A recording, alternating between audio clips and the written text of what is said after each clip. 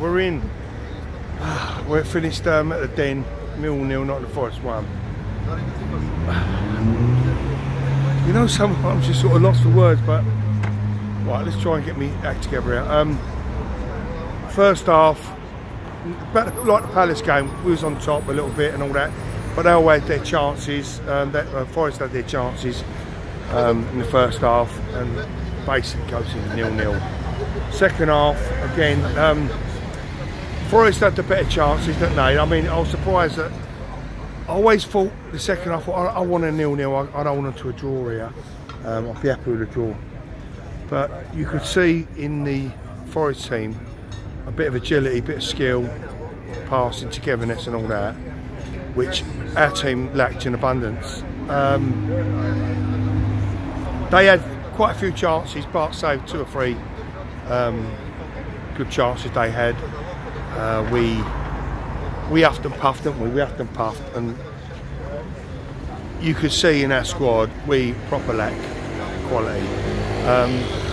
They've got that bit of quality, we ain't. And do you know what disappoints me as a fan is that we all know what we're missing, and the manager of the club must know by November, October, November, December what we're missing and go out there and sort it out, and they haven't. And this goes on for years now, it goes on for years. When we get in a certain position where you think, you know what, we're near the playoffs and whatever, and we go backwards. And that's exactly what we're doing now. As a club, there's no spark in our club, no spark in our team at the moment. Yes, people moan about, oh, Phoebe should have scored that goal in the second half with a 1-1-0. But let's be honest, right? They was better than us. They had the better chances, they had better quality, and we just huffed and puffed, and we just. I mean, Ben Thompson come and he tried his best, and like I say, we got the cross in. We was never. I knew we was never ever going to win that game. I knew we was never ever going to win that game. And like I said, I thought I'd be happy with a 0-0. And yeah, it's hard built to swallow, isn't it? That last minute goal, and it's like fucking like it's like a stab in the heart, isn't it? To lose like that, and I can't lie and say we deserved the draw, because we didn't. They was more skillful going forward. They cut across our box so many times. It wouldn't be no surprise if that game finished 3-0 to them. So at the end of the day, I'll be honest, they deserved to win that game. Not the way they won it, but I'd rather them be 3-0 up and fucking losing the 91st, 92nd minute. And yeah, it's a bit of pill to swallow. You can see I'm so disappointed, but as hard as the players tried, we ain't got the quality there to break teams down like that, like they did to us. I know it was the 91st minute, but before that they had loads of 3 or 4 chances they could have scored. Yeah, we're a long way from them.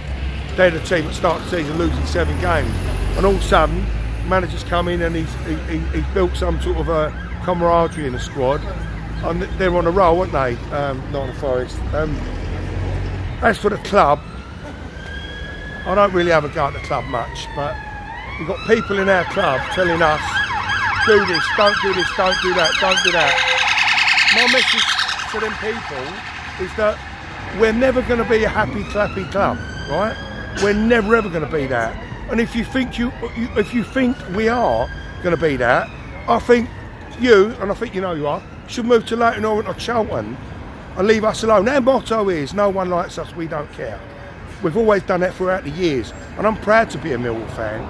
People have a go on the TV and things like that, and it gets my back up, gets my kids back up, right?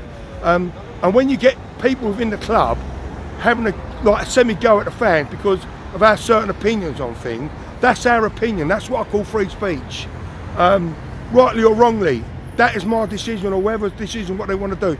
But when you get these people in our club telling us to do this and do that, Theo Profita's done a great interview during the week, saying about our club. Like it said about Farage, said about bottle phone. He went, no, it happens everywhere, right? Listen, we're Millwall, and I'm proud to be Millwall, right? But I think certain people in the club have got to stick up for us rather than having to go at us, right? Because we don't conform with the whole country. There's something wrong with us, and you telling us, printing things on the wall today. extra security. What's all that about, right? And another thing, if you want to be honest with us, tell us the truth about Jed, right? Everyone telling us, oh, he's injured, he's injured, he's injured. Well, the rumour going round today is he's signed for Nottingham Forest. So if that is true, I hope it's not true, then you've lied to us, saying that he's injured, he's injured. But listen, we know he's got to be sold. I agree he's got to be sold. I agree to bring the money into a club, right? But I'm starting to get pissed off with your lies. If he's injured, no, he's not injured. You're selling them. Tell us you're selling him. Because I am fucking pissed off. So don't tell us how to lead our lives. You tell us the truth. Anyway, at the Den, finished Nottingham Forest, Millwall 0, Nottingham Forest, and I'm fucking pissed off. Come on, you liars.